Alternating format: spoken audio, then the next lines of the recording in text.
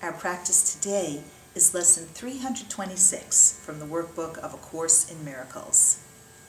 Lesson 326. I am forever an effect of God. I am forever an effect of God.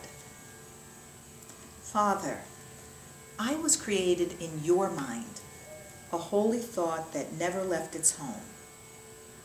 I am forever your effect, and you forever and forever are my cause. As you created me, I have remained. Where you established me, I still abide.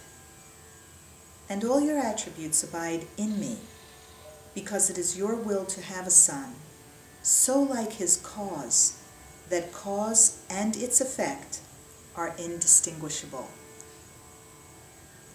Let me know that I am an effect of God, and so I have the power to create like you.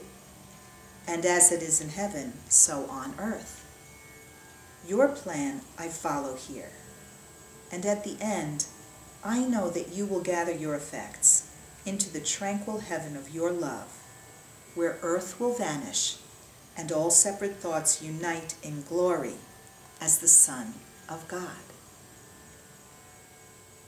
Let us today behold earth disappear, at first transformed, and then forgiven, fade entirely into God's holy will. Lesson 326. I am forever an effect of God. If you'd like to read my commentary on the workbook, go to amytorresasim.com and read Amy's blog. Namaste.